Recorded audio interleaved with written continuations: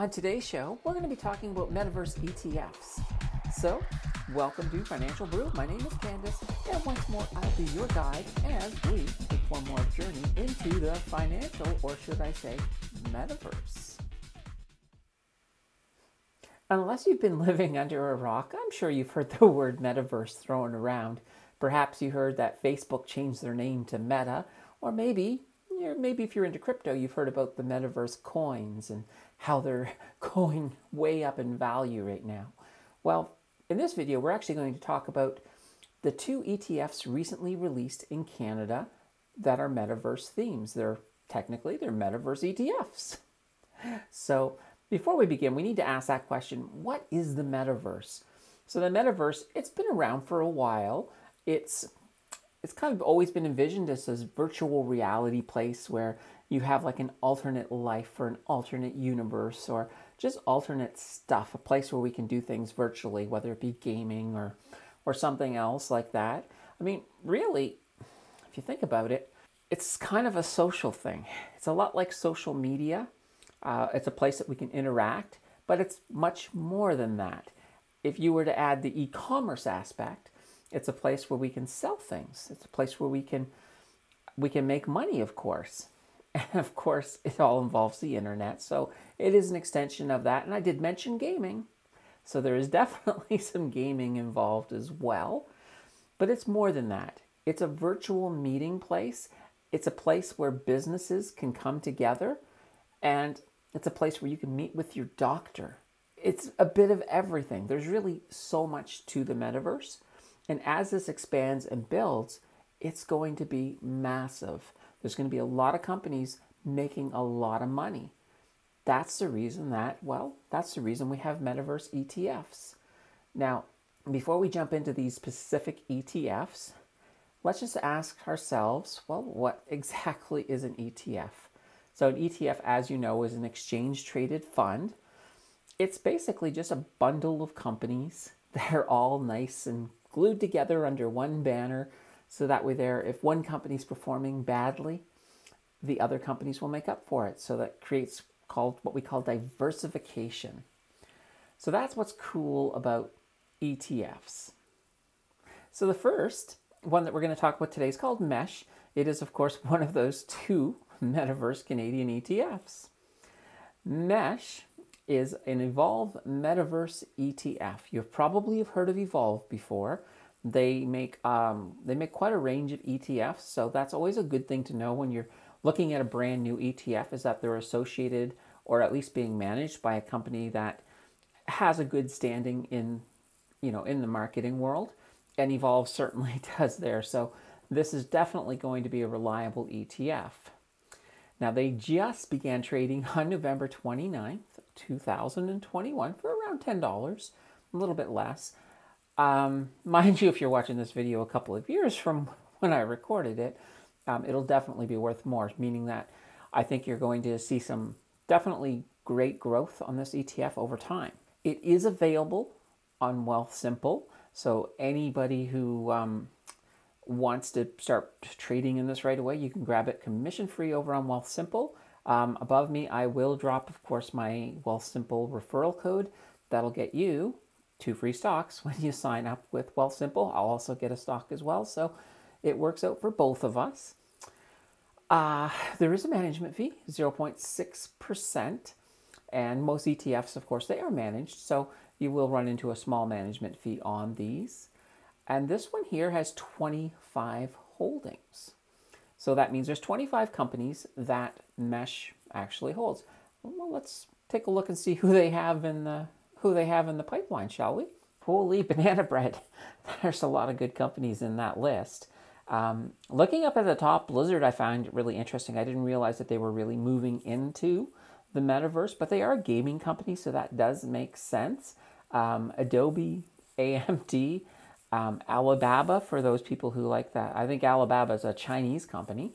Google, Apple, Autodesk, Cloudflare, EA, EXP, Intel, Matterport, Meta, of course, so, otherwise known as Facebook, Microsoft, Neotease, NVIDIA, Qualcomm, Roblox, Snap, Sony, Taiwan Semiconductor, Tencent, Unity Software, and of course Disney. That is a really diverse listing of companies. You'll also notice too, most of them are American, but there are some from Asia and Europe, and that's fantastic. Actually, it gives you a little bit of exposure into some of these foreign markets that you probably not normally are exposed to. So, this is a very solid ETF in my opinion. Certainly one that I would not be I would not be too shy to add to my portfolio. Of course, before you do add it to your portfolio, do your due diligence. My research should just be the beginning of the conversation. Cool. This is cool. Let's take a look at the next one, shall we? So that was Mesh. The next one, of course, is METAV. Now, they are a Horizons Global Metaverse Index ETF. Horizons, once again, like Evolve, Horizons is known for some of their ETFs. They do make some good ones. And that gives METAV a little bit of credibility to start right out the gate. They are a little more expensive than Mesh. I believe METAV was coming in at about, I think it was $25 the last time I looked. So you're looking at, at least double in price. Now they began trading just before, so they technically did beat Mesh, but honestly, a couple of days doesn't make too much of a difference in the trading world. So they began trading on November 26. They have a slightly lower management fee of 0.55%. And they have a bundle of 50 metaverse exposed companies. And that's kind of the key. Like when you're looking at the companies, even with Mesh, you may look at a company and say, okay, what is Adobe? What are they doing in the metaverse? Well, I mean, Adobe, a lot of their software will be some of the software that's actually used in developing parts and assets within the metaverse. As the metaverse looks more and more pretty, I guarantee you Photoshop will be involved in some way, shape, or form. And that's kind of the whole general gist with the companies that are picked. Now for METAV, they have, like I said, they have 50 holdings. I'm not going to give you the list of the whole 50. We're not going to sort of ramble through. We did that with the last one just to sort of give you a bit of a taste. But their top 10 holdings for METAV, so METAV, or Metaverse, I think that's what these abbreviations kind of is. It's an abbreviation for Metaverse. Their top 10 holdings are like Apple, NVIDIA, Amazon, which I didn't see on Mesh, Microsoft, Google, Meta, Adobe, Tencent, and Visa and Disney. And I also didn't see Visa as well. But it makes sense because Visa is a payment platform and they are getting into crypto. And a lot of the metaverse crypto is a form of payment, basically the preferred form of payment in a lot of the metaverse. So that makes a lot of sense that we're seeing all of this. This is actually fantastic. So you've got the two, you've got Mesh and you've got METAV. There are two of them that are worth, at the very least, putting on your watch list. And keep in mind too, if you're going to invest, you should always check with your financial advisor because I cannot provide you financial advice, only education. So those, of course, are our stock market ETFs, so the stocks. But there's always going to be that next question. And we know what that question is. What about a metaverse crypto ETF? I did do a little bit of research. We currently do not have one of those available yet in Canada.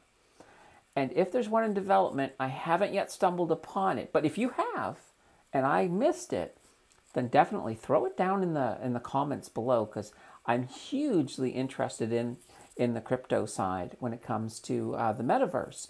Because as I did mention earlier, the metaverse is using crypto in many of the games and platforms as the main form of currency.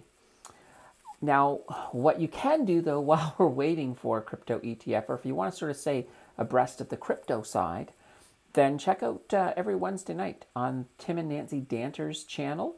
The link is down below. We've got Crypto Night in Canada. I am a contributor, and I do a top 10 crypto coins, metaverse coins, every single Wednesday. So drop in. We'll tell you what the top 10 are, and we'll explain some of the coins and break some of them down for you. And that will probably be the first place you'll hear about a crypto ETF once one is available. Of course, the metaverse is only going to be going up from here as we continue to support it. Speaking of support, if you liked this video, click on like, click on subscribe, hit the bell notification, just so you'll know whenever I come up with another idea, whether it's in or out of the metaverse. Anyway, it's been fantastic talking to you guys today. Take care until our next video.